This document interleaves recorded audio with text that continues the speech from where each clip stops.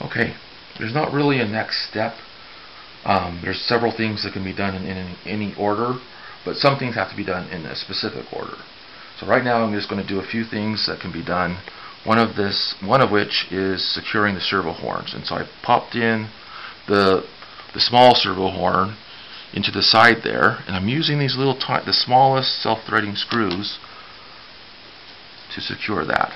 And this can be a little bit tricky because you can't get a straight shot at the screw holes here, but it's good enough. And so just put it in, and again, you don't want to strip out the self-threading screws. You don't want to strip the plastic by tightening it too much.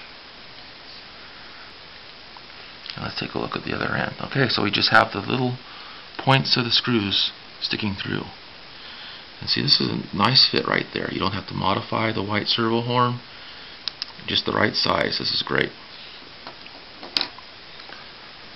Okay, and let's attach this other servo horn down here. Now this servo horn is not completely symmetrical here.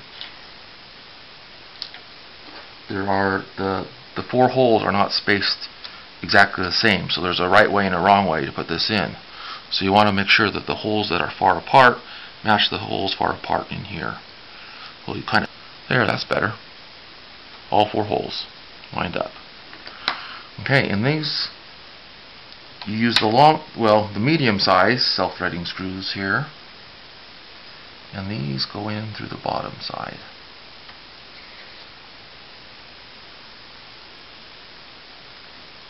And generally on things like this, it's a good idea not to tighten it until you have all the screws in place. Okay, once you have all the screws in, tighten them down. But again, be careful not to strip the plastic.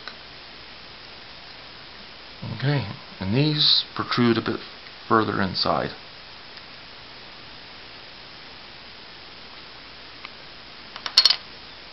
And we can install, I think one of the last things to do before we get to the final step is to secure this servo in place. Now this servo needs to engage with this servo horn here.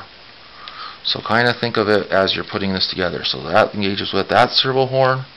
So then the other hinge position is on this side over here.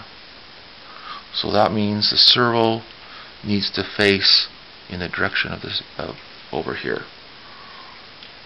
So I think if we do it like this, that will line up correctly with the hinge and with the horn. So that's the position we want this servo secured.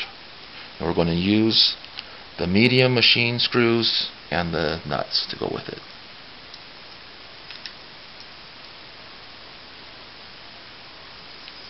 And I'm going to start on the rear one just because I know that's an easier one to do from my experience with the other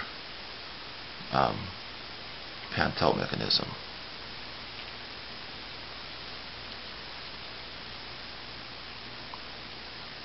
I'm going to back that out because that's not going in very well.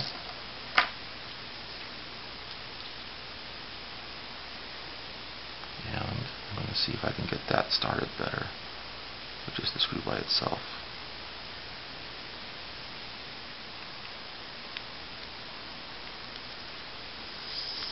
Okay, now the threads are engaged and it's threading through the plastic, but we don't want threads in that plastic. We want this part of the plastic stripped out because we want it to engage in the nuts, not into the plastic. But I can't twist it well enough without fear of breaking the plastic, so I'm just going to back out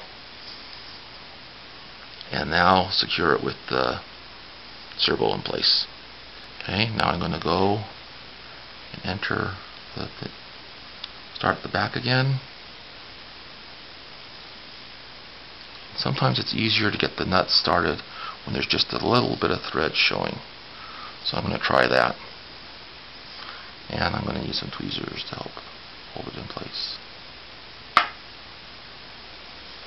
Trying to get those threads to engage. I don't know if there's enough of the machine screw poking through to engage? There's not. But since I didn't manage to strip the threads, that's actually secured into the plastic. It's not a self-threading screw, but it did self-thread and hold itself in place. So on this one, I'm not going to add a nut. There's not room. It's just this isn't long enough. The machine screw isn't long enough. So I'm going to go into the back side now, or whatever side this is, and put that screw in place. Again, there's not enough screw for a nut there. Not enough thread to secure a nut.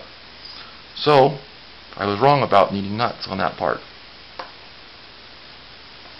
I guess these nuts can go with the long machine screws if you want to secure the base to something. Okay, now we're at the point of final assembly, and this is when we need to use a servo tester or a RC gear to center the servos. So I'm going to use a servo tester, and I'm going to plug in the servos first. I'm going to do both servos in the same tester here. And it's marked on here signal plus minus.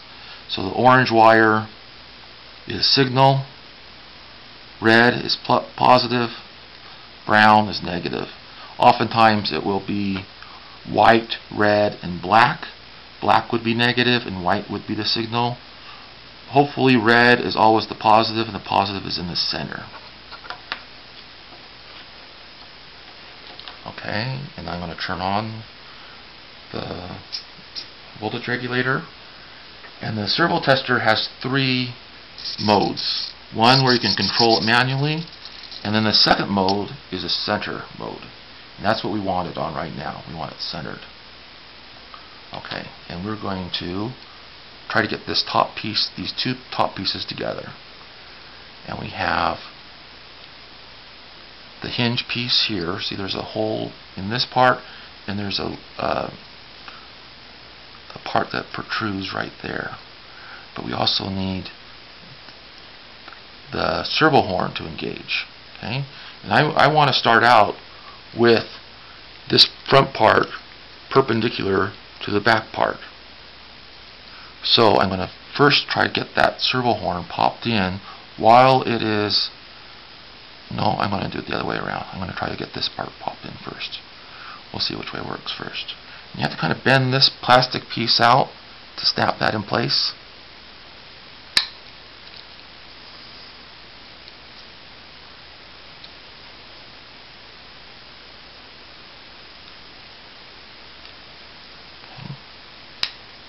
That's in there.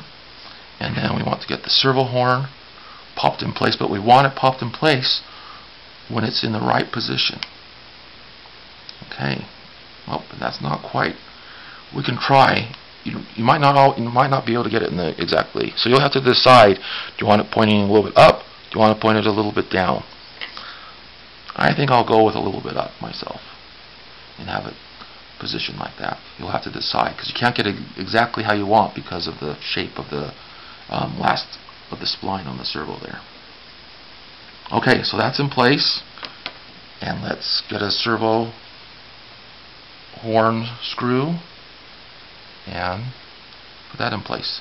Now these have not been used before, so we need to thread it in the first time. It's a self-threading screw, so we'll tighten it down. Oh, let me push it in all the way. Tighten it into place without stripping. Okay. And now the bottom piece. Now on the bottom piece, we want the extra part extending in the back, I believe. That's the way, at least that's all the pictures I've seen show it. I guess you could have it either way. You could have it any orientation you want. And again, these don't quite line up exactly. So I'll try to pick which way I want it to point, which way is closest. You know, you might be able to flip these around. I'm going to do that. I'm going to flip this around 180 degrees. Let's see if it will work if I get flipped it around 180 degrees. Not a whole lot better. So I won't bother. I won't bother doing that then. On some servos, you can flip the servo horn around 180 degrees and you'll get a better alignment. But it doesn't look like that's the case here. And we'll use the other self-threading screw.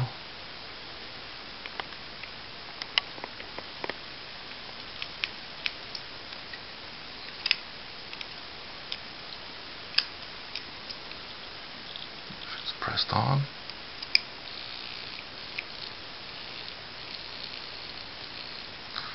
That noise is as the servo fights against the turning, by turning the servo. Okay, and the servo tester is still in center position, and now we will go to oscillate by pushing the little mode button. And so now it's oscillating. I'll hold it in place as it oscillates. Okay, it looks pretty good. I think it works. And I will put the servo tester into manual mode and just turn it with my hand.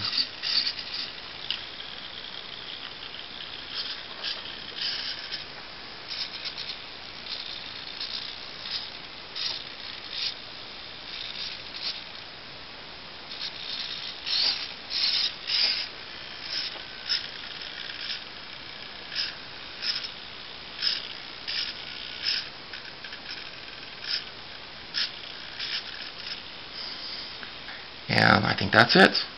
Thank you very much.